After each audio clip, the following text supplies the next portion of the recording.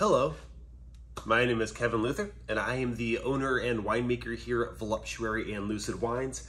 And I am hopping on video today to lead you all through our new 3-wine sparkling set. So this is a really cool lineup that I've been working on for a while. This is our new sparkling wines. So we made a sparkling wine about 1.5 years ago when we first launched, and it was the first wine we ever sold out of. We made a bunch of it and it sold like crazy. So I decided, well, if that was that popular, let's make 3.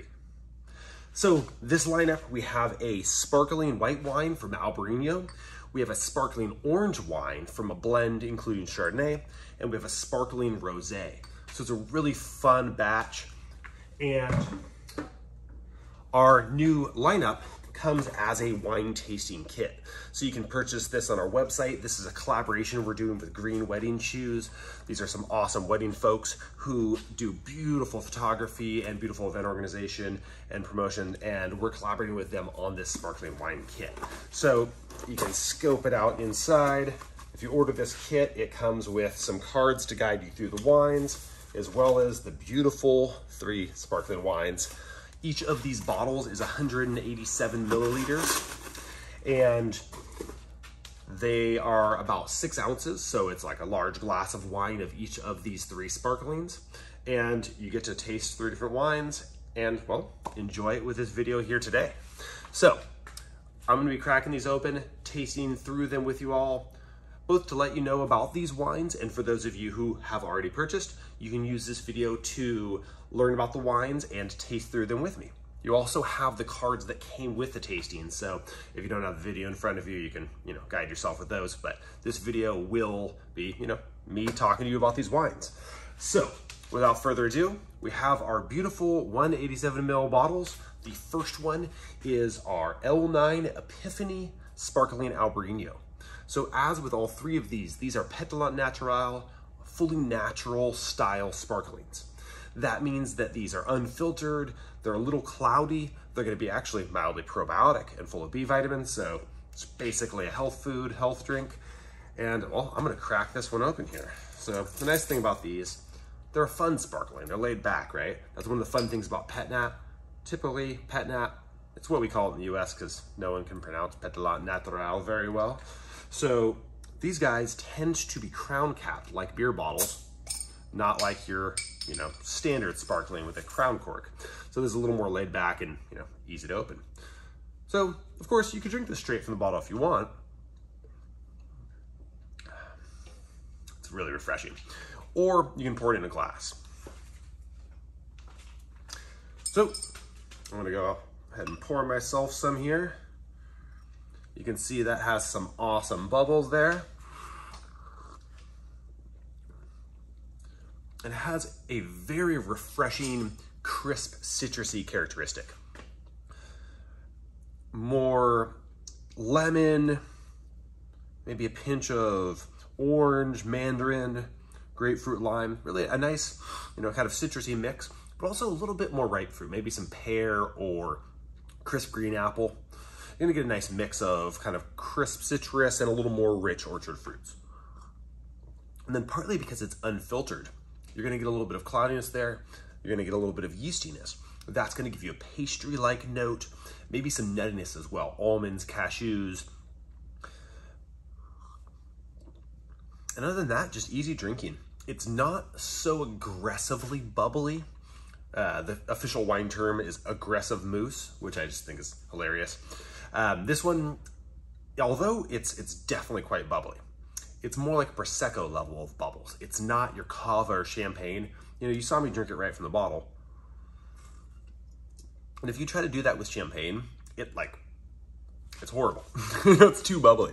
So this is a much more balanced level of bubbles, and also makes for more easy drinking. So that being said, this is from the Albarino grape, which is a Spanish grape variety. You also see it in Portugal, in Vinho Verdes and so on. And it makes for a very light, crisp, low alcohol style of wine. And when made as a sparkling, it makes for a very refreshing, balanced, light sparkling. So that is our first one in the lineup. And I have some pairings for this as well as, you know, all this winemaking and flavors. So my song pairing for this is the song Make You Feel That Way by Blackalicious. If you guys don't know Blackalicious, awesome rapper from kind of the golden era of hip hop, the 90s and early 2000s. He's still making music, but very feel good, happy, positive, very woke hip hop. And that song, Make You Feel That Way, is just one of those songs about those moments in life where, you know, you smile to someone on the street and they smile back and you just have a nice little moment there. Or, you know, you help someone out and they say thank you. Or, you know, you do something good, you pick up some litter, or just something good happens in your day and you just feel good, you feel happy, you feel like you're living life right, and karma's kind of back to you. So it's one of those concepts, you know, make you feel that way. And I think this is one of those wines that it's just got good vibes, it's fun, it's fresh, and yeah, great music pairing there. And then in terms of food pairings, this wine goes very well, this sparkling wine goes very well with fresh seafood, like oysters, fresh lighter fish, maybe with a citrus, you know, squeezed over the top kind of thing. Anything that crisp range, this would also go great with a light salad or any other sort of lighter dish because of that overall lightness there. But because this does have some creaminess, both from neutral oak barrel aging and from the cloudiness in bottle, this could also pair very well with certain pastries, baked goods, and desserts. You wouldn't want to go too sweet because there is a fair amount of crispness and sourness, acidity to this wine. So you don't want to go too sweet because that would clash with that acidity. But overall, great pairing for pastries and baked goods, bread with some olive oil would be great. So I'm gonna set this to the side. I want to drink the whole amount, but I shouldn't get too tipsy on camera. All right, the next wine we have here is our L1 Skin Contact Sparkling White Wine Blend. So this blend is based in the Chardonnay grape. There is a little bit of Viognier and Picpoul Blanc, like all of our wines, organically grown. And for those of you familiar with our still wines, you're gonna know our L1 Skin Contact Chardonnay blend. This is literally the same wine with a slight twist. I blended it just a little bit to make it a better match for a sparkling wine. So it's a little lighter than our normal L1. So you can see here that this has this beautiful, more golden color to it. Sort of a dark yellow, light orange with, again, that cloudiness. And this one, it's a little bit less citrusy, a little less sour, a little less bubbly, a little more richness to it, more of those orchard fruits, and even getting into the tropical fruit range. So now you're thinking ripe apples, some Granny Smith, Fuji, peach, apricot, pear. And again, because of that cloudiness, you're going to get a little bit of that pastry note as well, a little bit of that complexity and range and depth to it. Another really fun one. This one, because it has a little more intensity of flavor, this can pair with slightly more rich foods, slightly more complex foods. So for example, pork chops with some spiced apples, because this does really have that almost apple pie spice to it. You're gonna get apples and even some vanilla or cinnamon kind of characteristic. So pork with a little bit of that spiced apple type characteristic, fried chicken or fish and chips, or peaches and cream. For the vegetarians and vegans, this would also go very well with a apple and arugula salad with a nice dressing that has perhaps a little bit of apple cider vinegar and a little bit of sweetness, maybe some honey to help accentuate that and play off of each other. I'm even thinking maybe a little bit of baked tofu with some nice spices. So some of that cinnamon and light baking spices to bring out a little bit of sweetness in the tofu and perhaps a little bit of a creamier, rich sauce. Beautiful. So that covers our first two wines. And oh, I almost forgot my other pairings. My song pairing here is actually, we have two song pairings. One is Peaches and Cream by John Butler Trio, an awesome Australian band. And well, the name of the song says it all there, but it's also a very kind of smooth and balanced song. That's a very good vibe match for this. The other one is Bubbly by Colby Kayet. And well, again, I can't resist a good name pun, so this is another name pun match. And lastly, my life pairing for this. Sometimes I do life pairings with the wine. So the life pairing for this is watching the sunrise or sunset on the coastline, cuddled up with someone, whether that's a person or your dog, just relaxing in the sand, watching a sunset, sipping on this, just relaxing and enjoying that warmth and that comfort and that, you know, shared experience. So another great sparkling. And to wrap up our trifecta here, we have the L2 Urban Flora Sparkling Rosé. So I keep wanting to twist top them, but these are pop top. The Rosé Sparkling is going to be largely from the Mission grape variety. And again, you can sip it from the bottle if you'd like, or pour it in a glass. And the Sparkling Rosé, now you're going to get a much more watermelon, strawberry, cherry type fruit flavor, almost even a little candied fruit. So anything from blood orange to mandarin and tangerine, all the way through to more of a strawberry, watermelon, guava, passion fruit. Tons of fruit flavors, some nice crisp citrus, maybe even a hint of like hibiscus or cranberry there. And again, this is coming largely from the grape. So the Mission grape variety, one of the original grapes to come to California, to the US in general at all, brought here by Spanish missionaries who were using it for sacramental wine in church. Interesting little factoid, it was one of the first grapes brought here to the US. And while it was originally used by religious people, and it was also used for commercial wine a little bit, it fell out of favor because the trends were moving towards dark red wines, heavy red wines.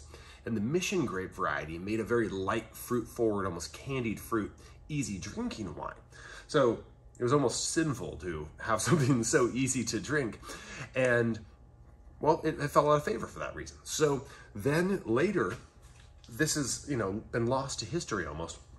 And myself, amongst other young winemakers, kind of heard this story about Mission and went, wait, so this fell out of favor because it was too delicious and easy to drink. That sounds like a good problem to have. So this grape is now coming back in trend, and we make both a still wine from this, our L2 Urban Flora Rosé, and our sparkling Urban Flora Rosé Sparkling.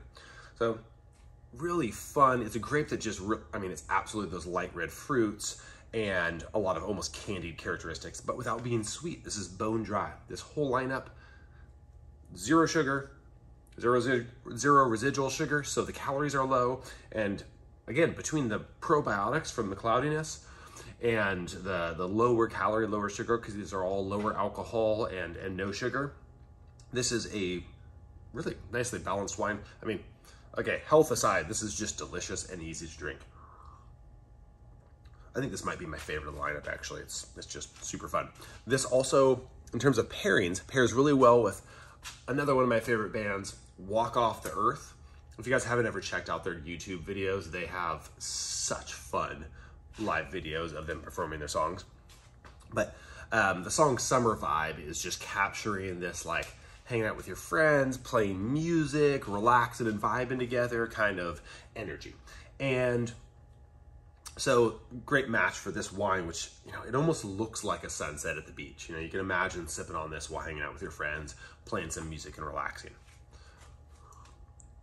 And well, I pretty much just preempted my my life pairings for this. This pairs great with sunsets, beach, bonfires, and hanging out with your friends. Or, you know, yoga in the park if you don't live near the beach.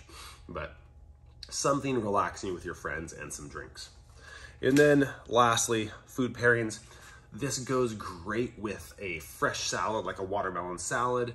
This also goes really well with Thai food, especially something like tom yum soup that has a a spiciness to it as well as a sweetness. So anything with a sweet, spicy balance, Thai food is particularly good here. So again, I hope you all have enjoyed your sparklings. You don't have to taste at my speed. I'm kind of speed tasting here to guide you through them, but you can enjoy these slowly with your friends. We also have mimosa pairings on your tasting cards that you can enjoy. And really, these sparkling wines, again, they're called pet nats. They're the unfiltered style of natural sparkling wine. These are meant to be enjoyed in a relaxed environment, just enjoyed, have fun with it. Great date night idea. Hopefully you guys have all purchased these and are enjoying them along with me. But if you haven't and you're just watching this for fun to check it out, I would suggest purchasing these and having them for a date night. It's a great date night idea. And this date night doesn't have to be just like a one-on-one date, you know, with your lover. It could be, you know, just a fun date with a friend. Like, you know, one of my best buddies, Alex, we get together and share beers. Like, I would sit down with him and talk through these wines and share these, absolutely. So with your mom, with your dad, great gift or present for a birthday or special occasion. Really fun stuff to taste through. And, well, I hope you enjoyed. If you have any questions, feel free to shoot us an email. Glad to dive deeper into these wines. Enjoy and cheers.